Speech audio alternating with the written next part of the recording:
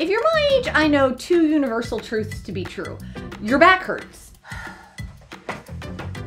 Live with your knees, live with your back. I can't do it. And you probably have a box of old electronics, maybe even a closet full that you say you're gonna use again and you never do. Maybe you even have an old PC. What if I told you you could hook that old PC up to a CRT? Sound easy? It's not, but we figured out how to do it and we're gonna share that with you guys right now.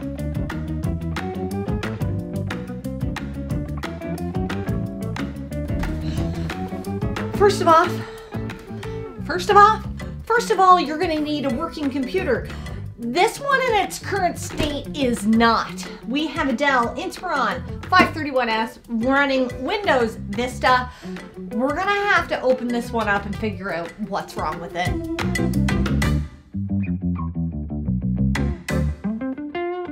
All right, while my husband's in here attempting to build some shelves with a dog, I am going to go out to the main game room and deal with this box, because this box goes to this computer. Now, why would I spend money on an old computer? Well, I don't know, but this is my computer from 2007, and I bought a game in a thrift store, and I can't play it until I fix this computer. Now, my husband used some magical green tool, and he touched some stuff on the computer, and then he touched the wire that was plugged in, and he said, it's not getting any power. The power source must be dead. So, that's what's in here. We're going to try to replace it. Do I recommend doing it like this without gloves? No. But it's a computer from 2007. So, if it doesn't work, we send the battery back.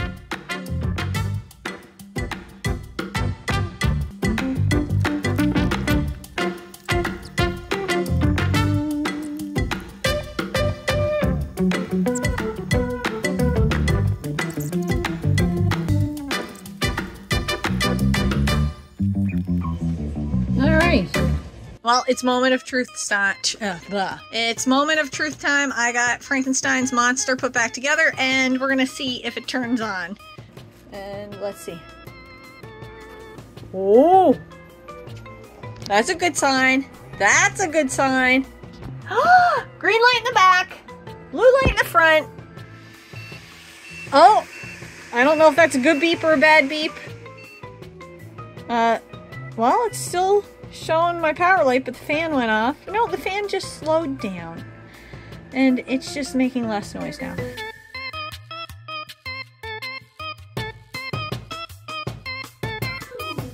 So I went up and got my monitor, and this is what I'm seeing.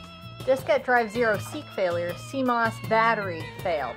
Now, I do know where the c-mos battery is, because when it was open, I considered replacing that.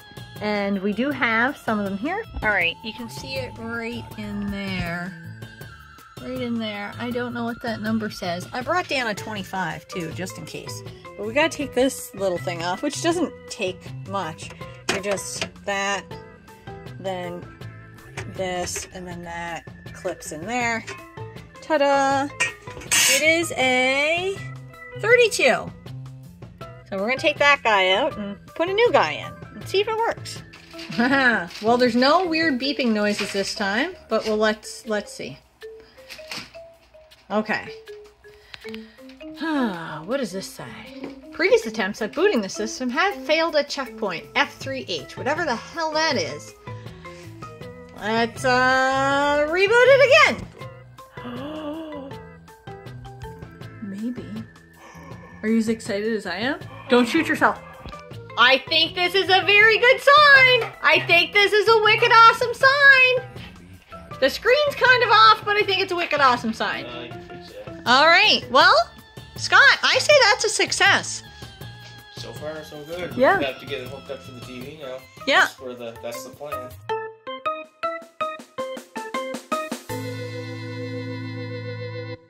So we're amateurs again and forgot to film this because we were trying to get it to work, but I want to show you guys what's going on with the computer. Scott Got it working. It was not easy because it comes in PAL. I'm gonna show you what we got when we started up. It does this, right? So you have to blindly get yourself down to the, what, 6th or 7th?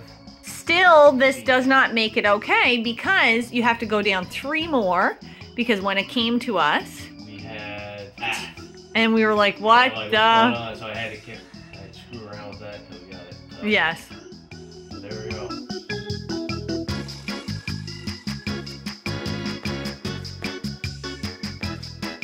So as a quick recap, this is what you have to do. First, you need a VGA cord. You're gonna hook that up to your computer and then to this device. You're also going to get into your menu options by pressing the menu button, and you're gonna go 7 button presses down. Once you get to there, you're still going to have a lot of static, but if you start pressing the button over, it'll get you to the proper region. I do believe that was 3 button presses for us to get to NTSC M.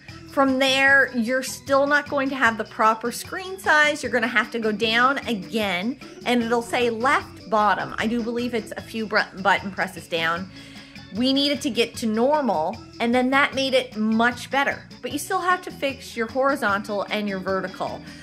We also went into our display on the PC and fixed the text size because it was really small. We couldn't use the speaker on our TV. We did have to hook up external speakers that went into the PC itself. But honestly, if you have good PC speakers, it really doesn't matter. It wasn't an easy fix, but it wasn't an expensive fix. We ended up getting this for about $35 Canadian, and I think it's about $26 USD. Well, folks, that's it. That's all. I'm all booted up and ready to play some scratches. Scram, I want to play. But honestly, if you guys found this helpful at all, please comment below. Let us know if there was any questions or concerns with the videos. It wasn't quite clear, but I'm gonna play this game that I picked up at my local thrift store, and we'll play a little bit of the intro for it for you. What the hell did I just say? These things never come without bloopers. In the outro, you will see the first of the intro of this gameplay. And until next time, game on.